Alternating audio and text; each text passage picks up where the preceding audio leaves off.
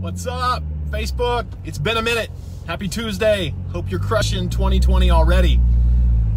Just wanted to do a quick video for you this morning. We met yesterday with our team, and we were talking about the not so simple formula to success in real estate. And I say that kind of tongue-in-cheek because the formula actually is pretty simple. The reality of it is you just have to talk to people who are looking to buy and sell real estate, right? And I say that, and I think people try to complicate this business a little bit, and it really is that simple. You just have to talk to people on a daily basis who are looking to buy or sell real estate. And the person that talks to the most people who are looking to buy and sell real estate will usually sell the most houses. And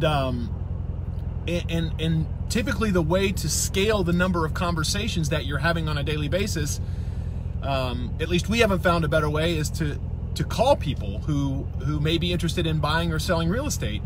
And you know, that's what leads are. Leads are optimized opportunities so that when you pick up the phone to call them, they are more likely to buy or sell real estate.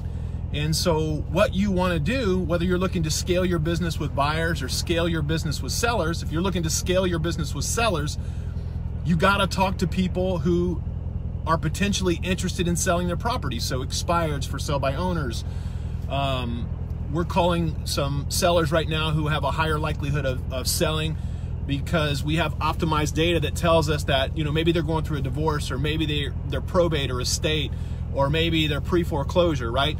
And then on the buyer side, if you're looking to scale a buyer business, which I really don't recommend because it will drain your resources much quicker than working with sellers, is internet leads. And I think internet leads should be a part of any successful real estate business. But again, I don't recommend scaling your business with buyer leads. So lesson here is, don't overcomplicate this industry. It's not that hard. Talk to people on a daily basis. Talk to a lot of people if you want to sell a lot of homes who are looking to buy or sell real estate. That's it.